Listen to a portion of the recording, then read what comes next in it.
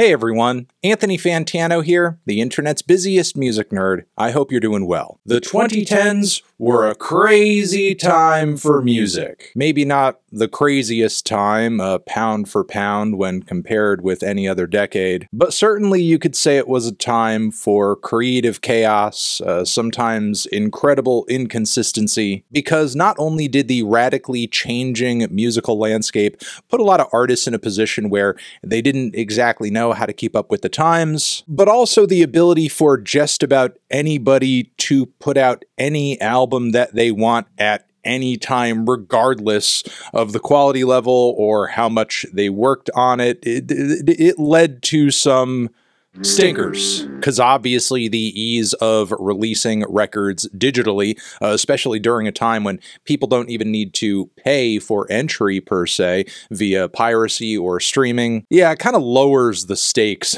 of putting out a new album. So what I'm essentially trying to do here is list out the 30 albums that to me were the most disappointing releases of the 2010s. Albums that we wanted to be good, that we hoped would be good, but then completely missed the mark. Also keep in mind, I know there are way more than 30 albums that were released in the 2010s that were disappointing in some form or fashion. Feel free to throw any record you feel I've missed down into the comments. And also this list is in no particular order, as this list is not necessarily an assessment of how bad or awful any of these albums are or a ranking of that. It's merely me saying there were at least some high hopes going into these projects that were pretty much dashed upon their release. And with that being said, let's slide over the first album here. Chance the Rapper, The Big Day.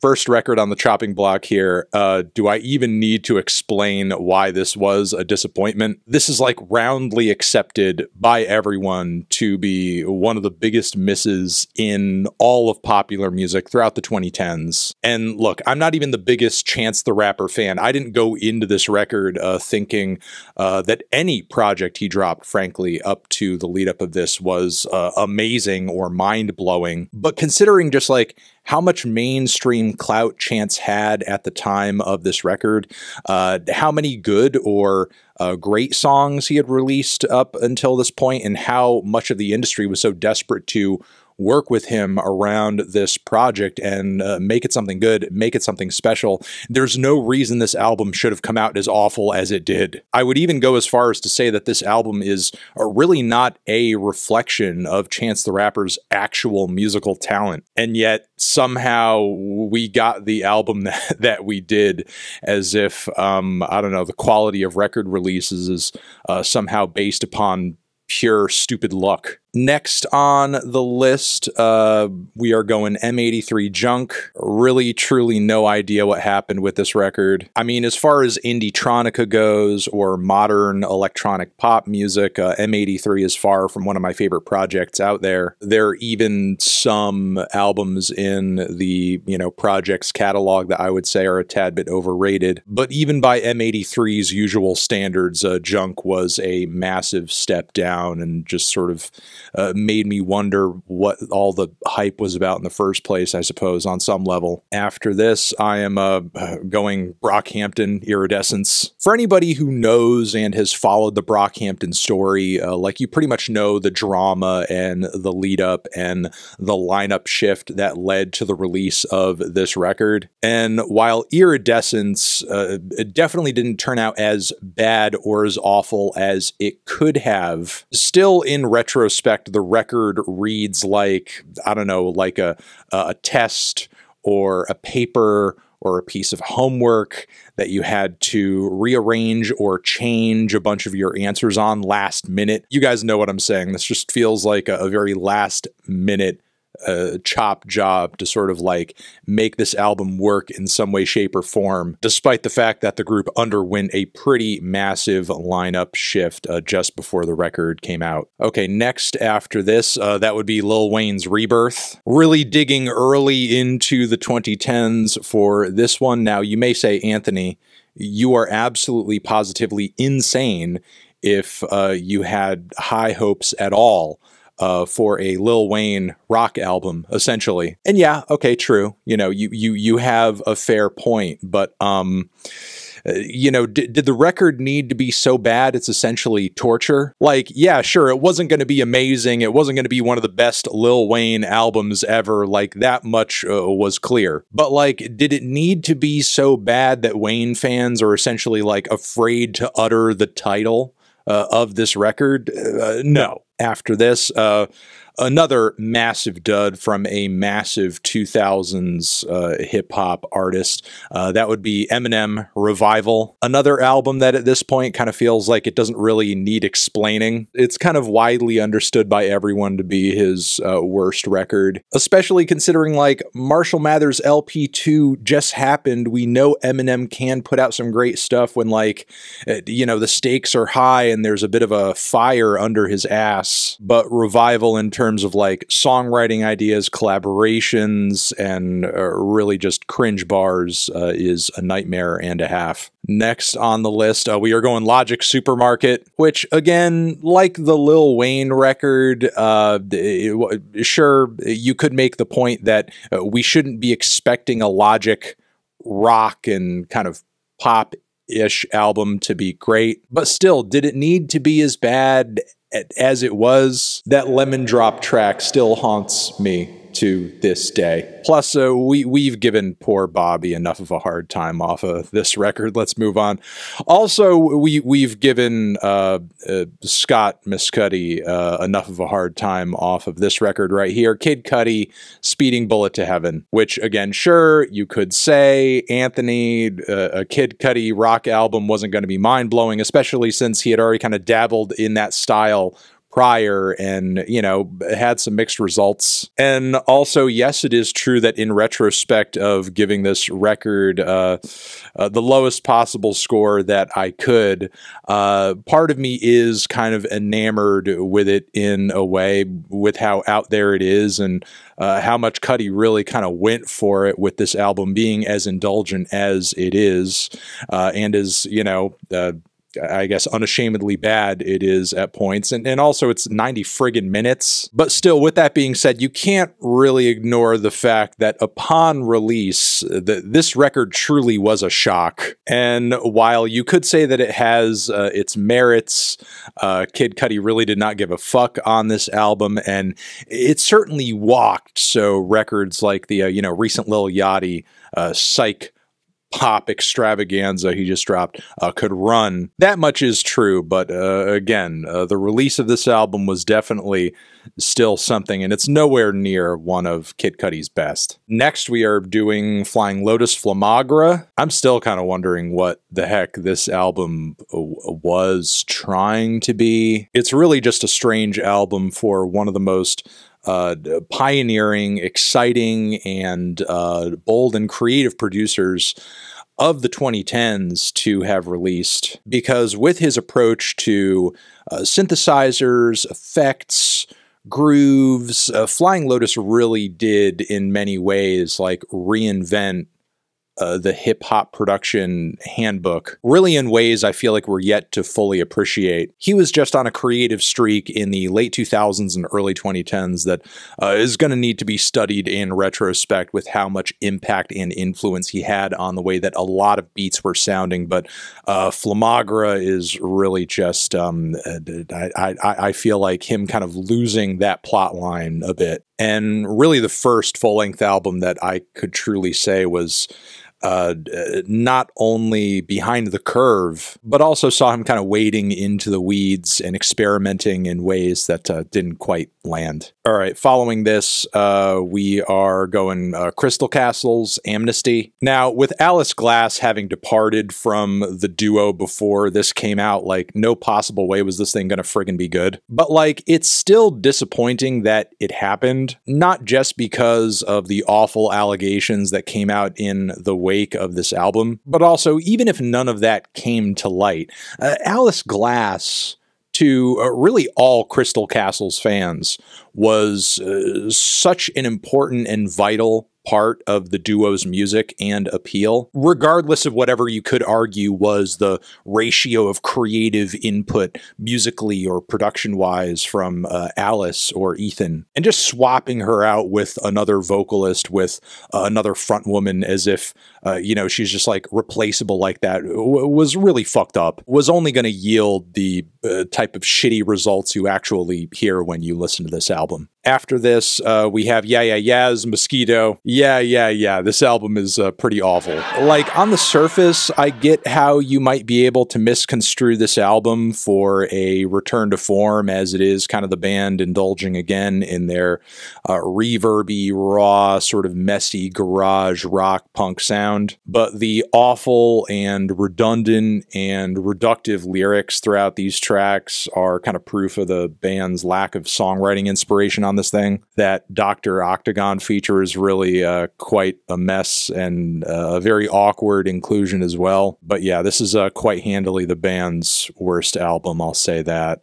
Weezer, Pacific Daydream. You could argue that I could probably put at least a few Weezer albums in this list, considering that the band's discography tends to be kind of rocky. They really have a reputation for inconsistency, to say the least. But I have limited myself to one singular Weezer choice in this list, and I'm going with Pacific Daydream. This record truly is the sound of the band, like, writing some of their most saccharine, annoying, synthetic, and soulless music yet in their entire catalog. After this, we are going Tool, Fear Inoculum, which, yeah, the famed progressive metal outfits comeback album over here that many fans to this day will defend. I will say that. Maybe this is just more my opinion that this album was a massive disappointment. But the thing about this record, though, is that to me, it sort of loses sight of what made Tool's music originally throughout their entire catalog good. Rather than give us mind-bending, creative, psychedelic, meditative,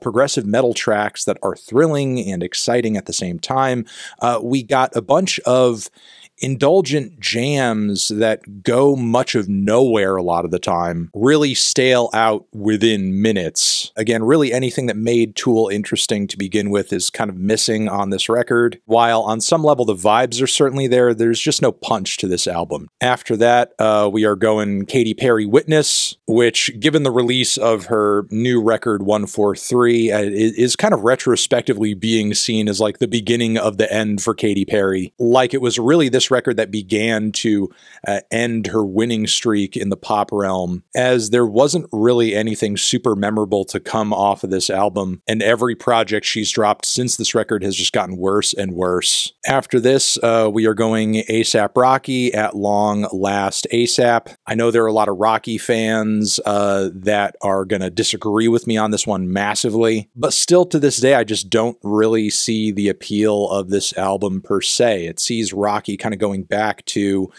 his kind of classic cloud rap form, and yet almost none of the material is as good as anything as we got off of his breakout mixtape. And simultaneously, you don't really have any of the massive commercial smashes that we got off of his, you know, big commercial debut. With that being said, though, I am very much looking forward to the next Rocky album, and it's just been too damn long since we've got a record from him, because I do think he is genuinely one of the more interesting and creative voices and, you know, figures within 2010s hip-hop. After this, we are doing Birds in the Trap, Travis Scott, another album that, for whatever reason, his fans come to the defense of, despite the fact that it is painfully mid and I think came out in a bit of a rush. Like, this thing came out within pretty much a year of his incredible commercial studio full-length debut, Rodeo, and you can really hear it. Pretty much all the tracks on this thing sound like mid-ass Rodeo leftovers. And I feel like the unfortunate thing about this record is that Travis Scott essentially learned, the lesson that he took from it is that he didn't actually need to pack his songs with good and thoughtful and memorable songwriting, that he didn't actually need to give us cool and interesting song structures per se on his songs. He could merely kind of hit us with a vibe and just repeat that ad nauseum until the track finishes, and that'll be just enough for people to consume it and think it's good. Because you're not really getting the super catchy, multifaceted, sort of progressive song structures that you got off of Rodeo that were so amazing. Sure, while to a degree that did come back quite a bit on the following album, Astroworld, a lot of the deep cuts on that record aren't super strong, at least not as strong and consistent as what we got off of Rodeo. But yeah, with every year that passes, Birds in the Trap just kind of proves itself to be less and less interesting in comparison with all of Travis's other albums. And outside of a couple of tracks, there's not really much reason to go back to it. Moving on from there, we're doing Fall Out Boy Mania, which may be an album you could argue that, Anthony, there's no reason to expect a Fall Out Boy album at this point in the band's career to be great. And sure, that is true. I don't think I or much of anybody had super, super, super high hopes for this album. However, like, it really, truly is so bad and so shockingly awful that even the band's most devoted fans, like, could not come to the defense of this album, as it was pretty much the band throwing their entire rock appeal into the garbage and instead, like, almost like writing shitty EDM, or really just truly some of the worst electropop to come out this decade. And you know what's funny is, like, it's almost as if Blink-182 took this same page from Fall Out Boy's book and are like, yeah, we're gonna write a terrible, synthetic, overproduced album too. That record is not on this list. I will spoil it and say that. You know what? There's only room for one band of emo and pop punk legends on this list, deciding to gravitate away from their classic sound and write a electronic piece of crap, and yeah, it's this one. This is the one. All right. After this, we have Arcade Fire with Everything Now. Yeah, the band really lost the plot on this one. It's unfortunately the sound of the group trying to write almost like a commentary, a satire, a parody on, like, some kind of futuristic, soulless music and art. And rather than successfully nailing that down, they actually ended up just creating the thing that they're supposed to be, I don't know, ripping on in a way. So yeah, you know, in the process of kind of commenting on how lifeless and uninspired the present day is, the future looks, they just wrote a very uninspired album. After this, we are going Vampire Weekend, Father of the Bride. Yeah, you could really hear that Rostam left the group on this one. I'm going to say that. I'm going to leave it there. The new record's a banger, though. The new record is a banger. All right, next, Animal Collective, Centipede Hurts. A record that sits at a peculiar point in the band's discography for sure. An album that, in retrospect, there is a lot of conversation around in terms of whether or not it's actually bad or a disappointment in any way, shape, or form. You could argue in a way that this record was the group returning to form to some degree, as it's more along the lines of the very abstract and out there and electronically enhanced psychedelia that they were known for. And it was actually the very sweet and catchy and pop-centric Meriwether Post Pavilion that was more of the departure. But personally, with all of the muddy mixes and stagnant song structures, there aren't just a whole lot of colors or thrills to be had throughout Centipede Hurts, in my opinion. And regardless of how people feel about the album now, there was definitely, like, kind of a cool down point happening. After this, Gorillaz, Humans, a record that for many Gorillaz fans is really kind of like the weakest major studio album in the group's catalog, and for good reason, as the songwriting across the record is not that great. The production much of the time is okay. 2D's vocals are not nearly as prominent as they could have been. The features kind of overtake a lot of the tracks on the record, and I kind of feel like you lose sight of what exactly a frickin' Gorillaz album is. Obviously, a lot of money and focus and ambition went into this project, but I feel like in the process of doing a record that was so big and was trying to be so over the top, Gorillaz kind of like lost its personality as a musical project in a way. After this, LCD Soundsystem, American Dream. There are some LCD Soundsystem fans that will very much disagree with me on this one big time, and I get it. I understand. There are even some tracks off this record that have grown on me since I have kind of re-listened to the Electric Lady sessions that were recorded post the release of this album. Kind of hearing them in that more raw and live state, I feel like just kind of makes them more appealing. With that being said, like, the production and mixes on this album are not as clear or as punchy or as interesting as pretty much anything you could compare them to in LCD Sound System's back catalog. James Murphy's various attempts at social commentary across this record a lot of the time fall flat. The choruses are not that great, and I feel like the band loses a lot of touch with their usual dance appeal on this project as well. Plus, it's a very odd album contextually to exist, because it wasn't too long before this record that the band had this big, dramatic breakup with Madison Square Garden show and everything like that. Continuing on, though, we also have Lana Del Rey, Born to Die, a record whose tacky production and god-awful lyrics and weak lead vocals were a major disappointment for anybody who is coming into this record with super high hopes, considering how much hype Lana burst onto the scene with. That's not to say that I'm against Lana starting her career or having a career. I mean, I loved her latest full-length album.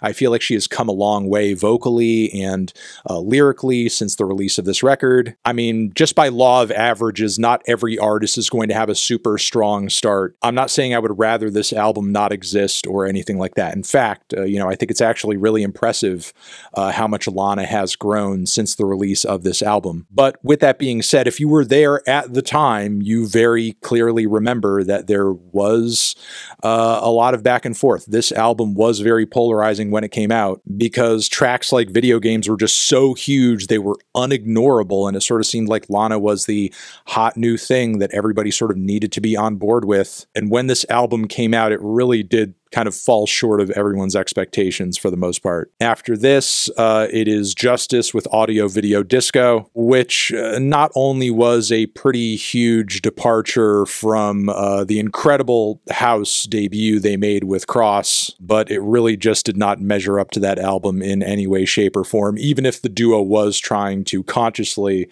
verge away from that a bit and kind of dive more into the funk and pop and disco music that was influencing their brand of electronic music. We also have Drake, Views, which I know there's going to be some Drake stans that are like, hey, Views isn't bad, but I'm sorry, coming off of a mixtape as hard and as great and as consistent as If You're Reading This and then going to this, yeah, that's a step fucking down. In fact, that's several steps down, I'm sorry. We also have The Strokes, Come Down Machine, which we were definitely coming down on this album, really the blandest and most underwritten Strokes album to date, a record that thankfully the band has very much bested since its release. Seems like these days are very much behind the band at this point, and I'm glad for it. Lupe Fiasco, Lasers, really one of the most awkward genre transitions any hip-hop artist attempted to make in the 2010s. I feel like, unfortunately, Lupe was a bit of a canary in the coal mine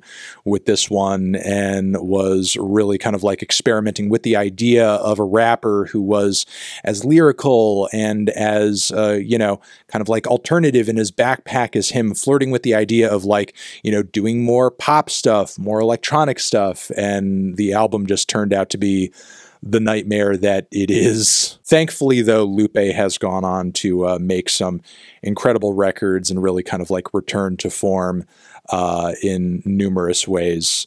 We have also Radiohead, The King of Limbs. I feel like there has been a lot of ink spilled, a lot of pixels posted about why this record is weak in comparison with the rest of Radiohead's catalog. I don't really know if I have anything to add to that discourse at this point, at least not anything that I haven't already said a million friggin' times, as I was literally there reviewing this album upon release, was unimpressed with it when it came out, and I'm still unimpressed with it now. But at least we have the smile, I guess. And Moonshaped Pool is an incredible record as well. Moving on from there, Tyler, the Creator, Cherry Bomb. Yeah, this album sort of seemed like Tyler was trying to go back to his edgy side was trying to be a version of himself that just didn't really exist anymore. However, you know, you definitely did have some musical ideas cropping up here and there that were setting things up for what would come on Flower Boy. So it's definitely a necessary transitional point of sorts. But yeah, terrible production, terrible songwriting, Tyler trying too hard. And, you know, in numerous ways, he himself has acknowledged that this album and what he was doing at this point in his career wasn't very good. And some of it was even coming from a place of insecurity even.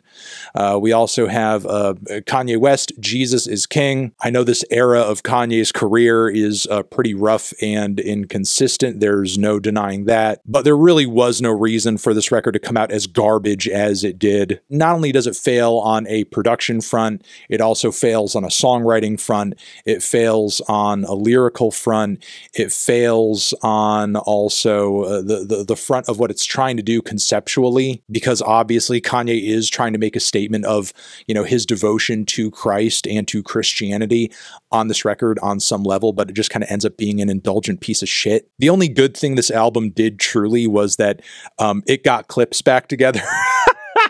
And finally, last one on the list here is going to be what is currently the last album The Roots released, And Then You Shoot Your Cousin. While it's far from like the worst album on this list or the worst album you could listen to, you have to admit it's a disappointment, and it's not that great by the Roots' usual standards, which are obviously, when you look at the band's catalog, very high. Like, in the world of hip-hop, there are few discographies that are as consistent and are as creative and go as hard as the Roots catalog. Like, even the relative low moments and minor records, especially during like that 90s and 2000s era, are great and are worth listening to. But things really do kind of drop off here on this 2014 album, because it's just such a scant record. It doesn't really have, like, I think, the details and the production and the conceptual magic that some of their best records do, especially considering like this album came off of Undone, which frankly is one of the most interesting albums in the band's catalog. Yeah, I mean, honestly, I don't quite know what it is that made this album as weak as it did. Maybe it's just kind of the fact that the Roots have so much going on in their career at this point, and they are so just established, and there are so many other obligations in front of them as a music group.